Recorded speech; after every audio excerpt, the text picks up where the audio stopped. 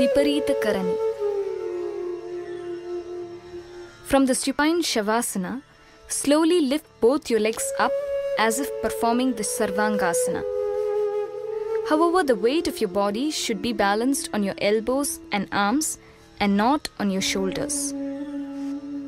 Viparita Karani is the shoulder stand-like mudra, where the weight of the body is supported by the elbows while the hands are placed against the pelvic girdle.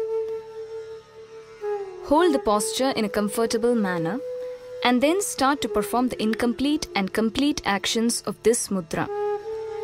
Perform the incomplete action by taking a deep inhalation and bringing your straightened legs towards your head so that your body makes an acute angle.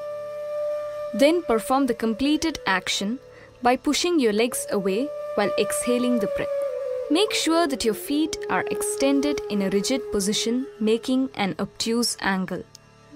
Breathe in, bringing your feet towards your head. 1, 2, 3, 4, 5, 6. Breathe out, pushing your feet away. 1, 2, 3, 4, 5, 6. Continue the practice for a minimum of 3 to 9 rounds of this alternation between the incomplete and complete postures with the breath cycle at every session. This mudra promotes a healthy metabolic function by stimulating the pancreas and the uptake of insulin by cells of the body. It is highly recommended for the prevention, control, and possible cure of conditions such as diabetes mellitus and imbalances of the thyroid gland. It is also useful to reduce prolapsed organs such as the uterus or rectum back into their normal location.